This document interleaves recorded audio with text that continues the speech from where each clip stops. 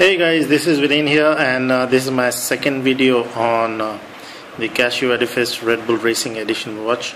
So I'm gonna show you this. How does the stopwatch work here? There are two options in this. So I'm gonna press the D button, and you see that the pointer. Wait a minute, it has to go to the stopwatch option.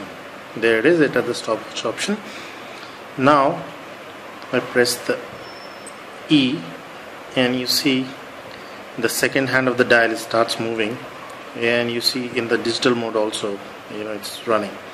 So when I press the E again, so you can see that the count here is around 12 seconds and some around 80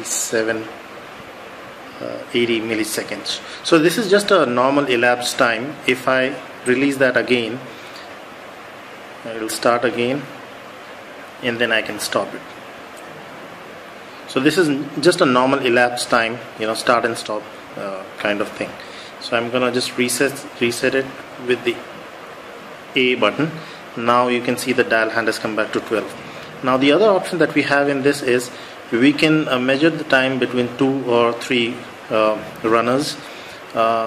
What we can do is we will do the same thing, that is we will start with the E button, and let's say on 5 seconds, there you go, I press the A button. So 5 seconds and 37 milliseconds the first runner stops, but the second runner is still running. So when I press the A again, you see the dial hand just moved, so the time was still running in the background.